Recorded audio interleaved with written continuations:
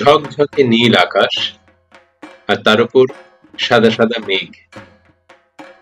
বাঙালিদের চোখে এই ছবি হলো পুজোর আগমন বার্তা। তবে এই পুজোর আগে আমরা অনেক বৃষ্টিও দেখেছি, আর দেখেছি কলকাতা সেজে উঠেছে নানা রঙের পুজোর হোর্ডিংয়ে। লোকজন বেরিয়ে পড়েছে পুজোর বাজার করতে, আর রাস্তা ভিড়ে ভিড়।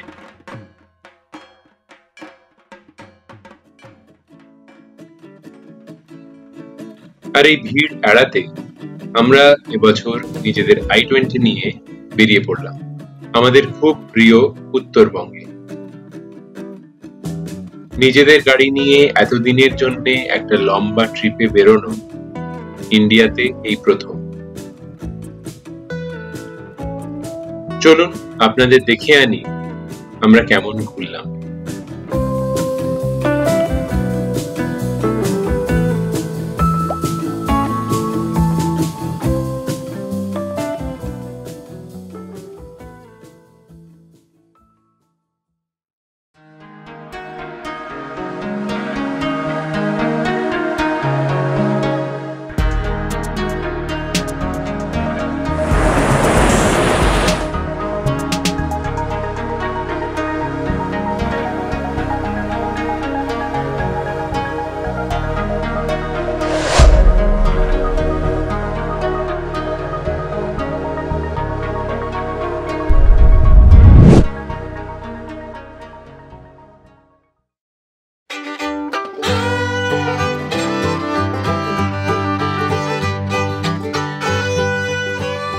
সব প্যাকিং হয়ে গেছে, একদম ডিকিতে ভর্তি জিনিস।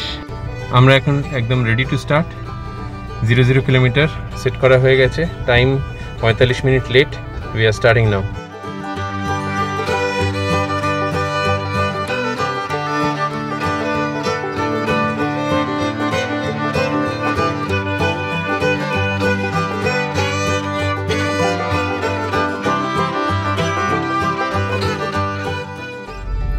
i20 চেপে এই প্রথম আমরা এত লং ড্রাইভে যাচ্ছি। এর আগে ছোট করে বিষ্ণুপুরটা ঘুরে এসেছিলাম। আপাতত মা ব্রিজের ওপর দিয়ে গাড়ি যাচ্ছে।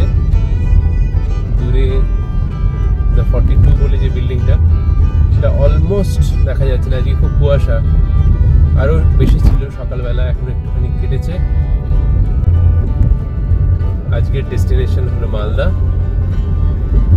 around 350-370 kilometers.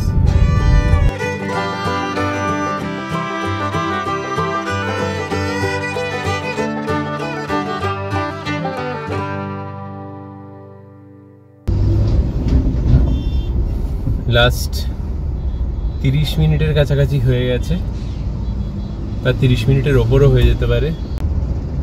এইরকম ভাবে চারদিকে লক্ষ কোটি ট্রাকের মধ্যে দাঁড়িয়ে রয়েছে আমরা। কখন যে কিভাবে এই রুটটা পেরোবো বুঝতেই পারছি না। ডানকুনির কাছাকাছি চলে এসেছি, তবে এই জ্যামটা দীর্ঘ বোধহয় লাস্ট 2-3 কিলোমিটার ধরে চলছে। ম্যাক্সিমাম টাইমই স্টেগনেন্ট, একটু করে এগোচ্ছি আবার দাঁড়িয়ে যাচ্ছি। আর একটুখানি আছে মনে হয়, আর 10-12 মিনিট পরে আমরা ডান দিকে ওল্ড দিল্লি রোডের দিকে চলে যাব। ততক্ষণ এই যন্ত্রণা সহ্য করতেই হচ্ছে, কিছু করার নেই। এখানে একটা সিগন্যাল আছে, আশা করছি এই যাত্রায় বেরিয়ে যাব। হ্যাঁ, পুলিশরা পাগলের মতন হাত নাড়ছে যাতে আমরা আরো তাড়াতাড়ি বেরিয়ে যেতে পারি।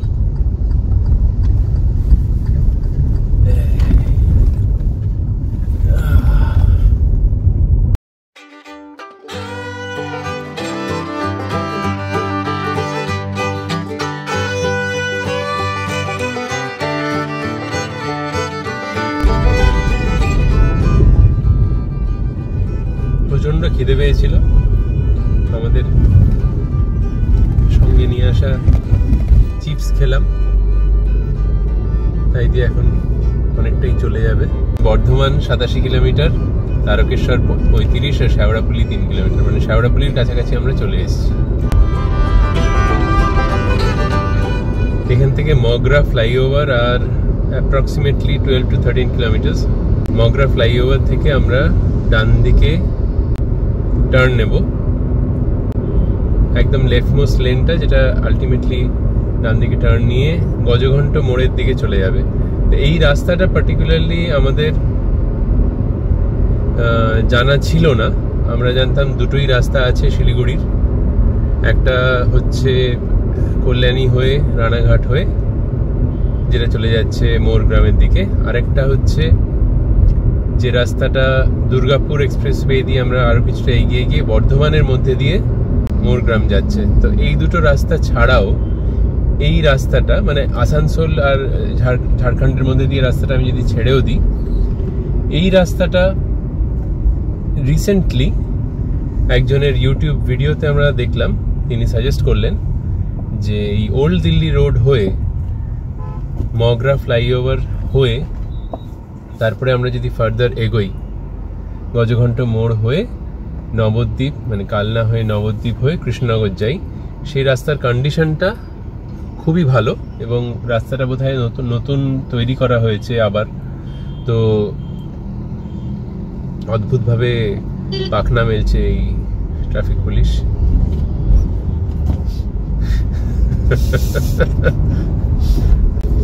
সেই জন্যই আমরা এই রুটটা প্রাইমারিলি ধরেছিলাম। ডানকুনির আগে একটা এক্সেপশনাল জ্যাম হয়েছিল, প্রচন্ড টায়ারিং ওটাই। তারপরে সত্যি এই রাস্তাটা যেরকম সুন্দর, রাস্তার কোয়ালিটিও ভালো, প্লাস প্রচুর গ্রিনারি, যার মধ্যে দিয়ে যেতেও খুব ভালো লাগছে।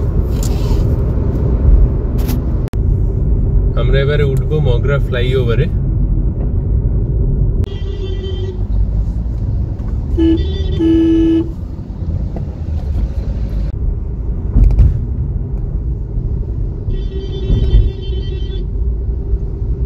ভয়ঙ্কর তাড়া একজনের বোলেরো ট্রাক, আর আমরা একদম এই যে এখান থেকে দেখা যাচ্ছে যে কল্যাণী মগরা বর্ধমান, আমরা বাঁদিকটা নিয়ে নিলাম যেটা কল্যাণীর দিকে যাচ্ছে এবং এটা ঘুরে গজঘণ্ট মোড়ের দিকে চলে যাব।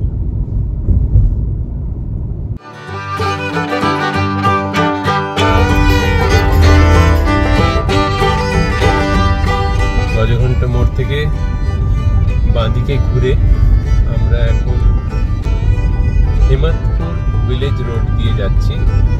এতক্ষণ আমাদের 4 লেন হাইওয়ে ছিল, এখন 2 লেন হাইওয়ে হয়ে গেল। কালনা হয়ে নবদ্বীপের হেমাদপুর মোড় থেকে আবার আমরা ডান দিকে ঘুরবো কৃষ্ণনগরের দিকে। এটাই হচ্ছে আমাদের রুট ম্যাপ।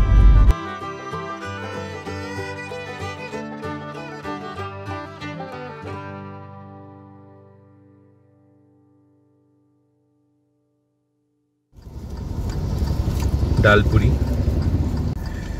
আমার তো খেতে বিভৎস লাগছে। খুব হেলদি ফুড নয় ডেফিনেটলি।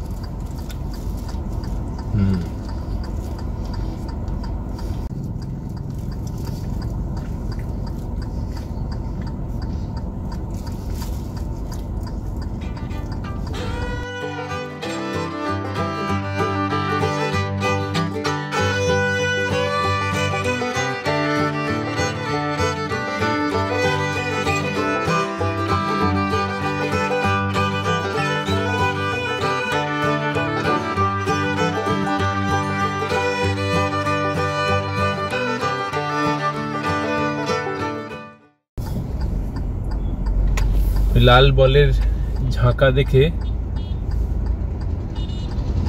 হেমাদপুর থেকে যে হেমাদপুর, এটা হচ্ছে হেমাদপুর বাস স্ট্যান্ড মোড়, এখান থেকে যে ডান দিক যেতে হবে সেটাই মিস করে যেতাম একটু হলে।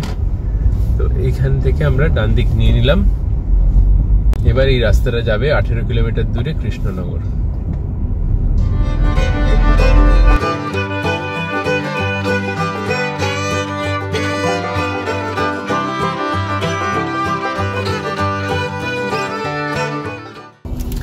আমরা আবার একটা বিস্কুট খাই, মাঝে মাঝে আমাদের মুখ চলছে, একভাবে তো বসে থেকে লাভ নেই।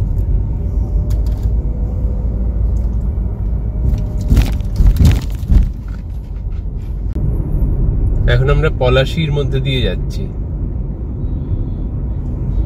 সেই ব্যাটেল অফ প্লাসি আমরা হিস্ট্রির বইতে পড়তাম। মাথাটাকে এই লোকটা মাথাটাকে গাড়ির মধ্যে ঢুকিয়ে দিয়েছে, ঠিক আছে? ওটা হচ্ছে ফালক্রাম, ওটা হচ্ছে একটা আংটার মতন ইউজ করছে নিজের মাথাটাকে, আর ওখানে লোকদের কাছ থেকে পয়সা নিচ্ছে, ওটা কন্ডাক্টরের মতন। আমরা এখন মুর্শিদাবাদের বেলডাঙ্গা দিয়ে যাচ্ছি, যেখানে বাড়ির ওপরে গরুর পাখি।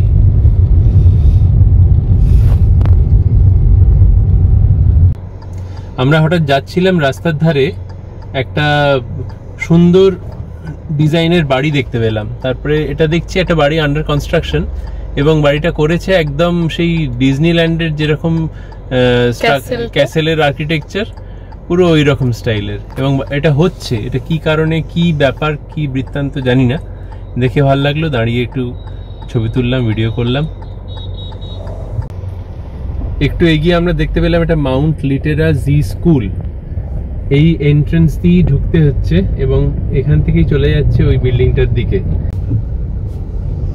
আমরা বহরমপুরের মধ্যে দিয়ে যাচ্ছি, কিন্তু এখানে পুজোর জন্য চারদিকে বেশ ঠাকুর চলেও এসছে। ঠাকুর চলে এসছে, ঠাকুর চলে এসছে এবং মুখও ঢাকা নেই।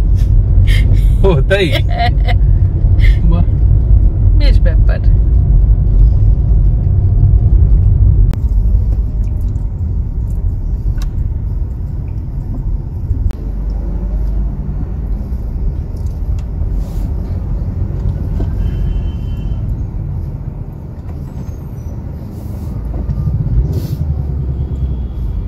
আমিও বেরিয়ে গেলাম এখান দিয়ে। এবারে দেখতে হবে এখানে কতটা টোল নেয়। আগের টোলটায় 80 টাকা কেটেছিল। আমরা এখন একটা ছোট টয়লেট ব্রেক নিয়েছিলাম, এটা পেট্রোল পাম্পে, ভারত পেট্রোল পাম্প। তার আগে প্রচণ্ড সৎ একজন ইন্ডিয়ান অয়েলের পেট্রোল পাম্পের ব্যক্তি, সে অলমোস্ট একটা কি বলবো, মানে অনেক দিনের বন্ধ হওয়া মনে হচ্ছে একটা পেট্রোল পাম্প, সেখানে বসে আছে শুধু এই বলার জন্য যে ওদের বাথরুমটা ভালো নয়। আমরা গিয়ে জিজ্ঞেস করছি, সেখানে তেল টেল কিচ্ছু আছে বলে তো আমার মনে হয় না, পুরো অ্যাবান্ডেন্ট।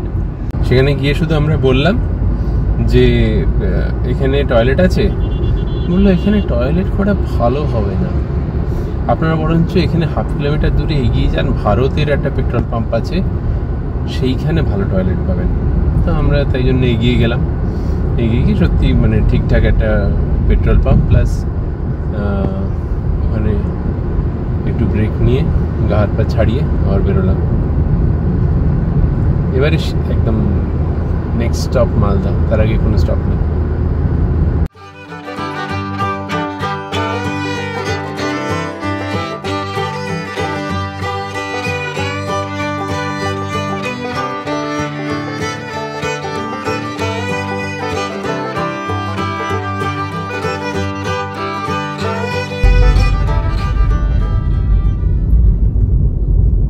ফারাক্কা টাউন জাস্ট ছাড়িয়ে গেলাম। এইবার একটু এগিয়েই ফারাক্কা ব্যারেজ স্টার্ট হবে। এই ফারাক্কা যখন ট্রেনে করে আসি, এতদিন প্রায় 12-25 তো এসছি ডেফিনেটলি, তার বেশি বই কম না। শিলিগুড়ি এই প্রথমবার ফারাক্কায় ঢুকছি গাড়ি করে। রাত্রি হলেই যখন ফারাক্কার ওপর দিয়ে যেত ট্রেন, ম্যাক্সিমাম টাইম এনশিওর করেছি যাতে দেখতে দেখতে যেতে পারি। এটা একটা বিরাট স্ট্রেচ জুড়ে একটা ব্রিজ,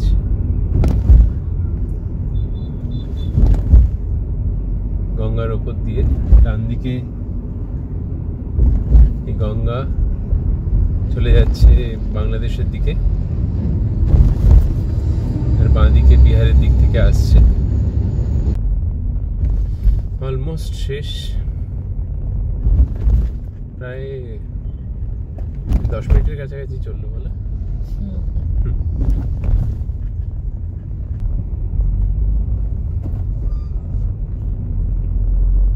রাস্তাটা আমরা একদম স্মুথলি বেরিয়ে এলাম।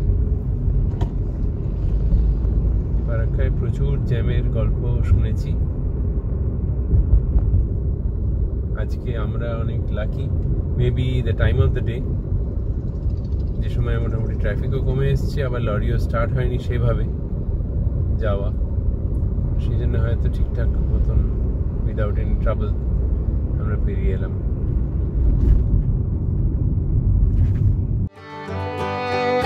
ফারাক্কা ছাড়িয়ে মালদার হোটেলে পৌঁছতে আরো 1 ঘন্টা মতন লেগে গেল।